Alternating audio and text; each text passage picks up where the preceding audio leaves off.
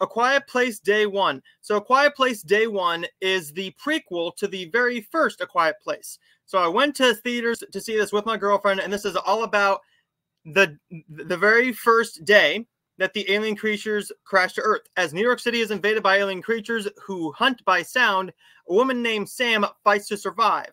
So, this woman named Sam, she's a cancer patient, and she goes into the city with her nurse, played by Alex Wolff, and then that's when all heck breaks loose.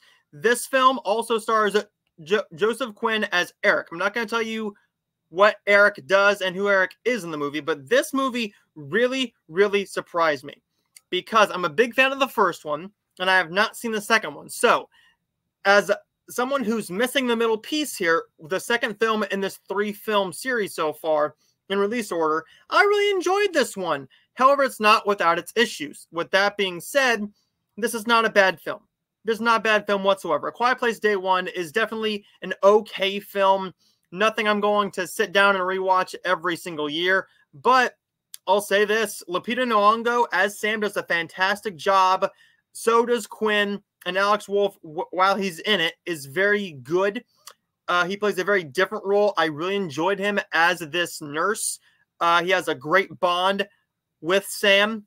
The cat is adorable. The cat steals this show. However, while there are a lot of the A Quiet Place isms that we get from our movie here, what really hurts it, what really, really hurts it, is we don't learn anything new about these creatures. This is your 3rd film in this franchise that you have released. I get it, it's day one. We should have seen something more from these aliens, from these alien creatures. Instead, we don't learn a whole lot about them. We don't learn a whole lot about them in 1, 2, or day one. So now we know very little about these things. We know just that they're creepy looking. They're aliens. While there are a couple jump scares that are very effective, it's more tension based. The tension is what gets you here because the tension is so well built leading up to a good jump scare. And there's a couple good scares here. One involving a daydreaming sequence, if you will. Not a dream sequence, but a daydreaming scene that is really impactful. I did jump during that, and I like that because I wasn't expecting that to be in this type of a film. I was expecting, oh, look, a quiet, dark alley, roar, or it's a quiet scene, a book falls, we get that. We get multiple scenes like that. There's a nice little bond between Sam and her cat here. Again, Lupita Nyong'o steals this film. Fantastic.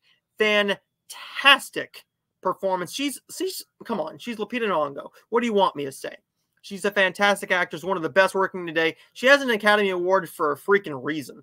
I really enjoyed this one. It's not without its faults, but I thought it was a good enough film. If we would have learned more about these characters, about these alien creatures, and there were some predictable jump scares here and there that could have been worked on a little bit. A couple were unneeded, and we don't really have a new story except for now Sam, when the aliens are just in town, her main purpose is to go and get a slice of pizza because she doesn't know how much time she has left.